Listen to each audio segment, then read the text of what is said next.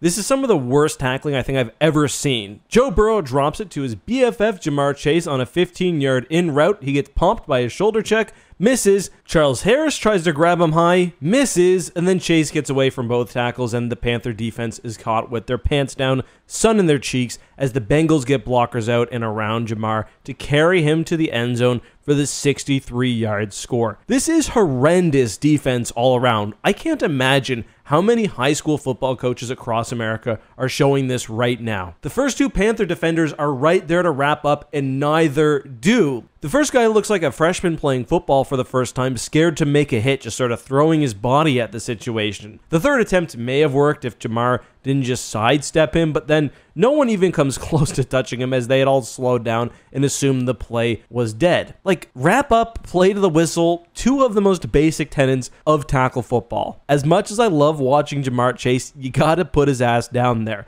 The Bengals would go up 14-7 on that play and would stay in charge, staving off last-second attempts by handy-dandy Andy. Zach Moss and Case Brown both grabbed a TD each as they ran all over Carolina's D, grabbing massive yards for Cincy with McPherson slapping in some kicks to eventually win 34-24, and thank God they won. The Bengals have been survivor pool destroyers for their first 3 weeks. You know, Andy Dalton did look a bit more human in this one, but compared to what the Panthers have been working with, they'll take it. He went 25 of 40 for 222 TDs and a pick, but both the Cat teams in this one moved to 1-3. But how about that tackling in Carolina's secondary? Have you ever seen worse than whatever that was, at least this season? Let us know down below. If you enjoyed today's video, please drop a like, and if you want more content, there's a new basketball, football, and hockey video on screen right now. I'll see you soon. Thanks for watching.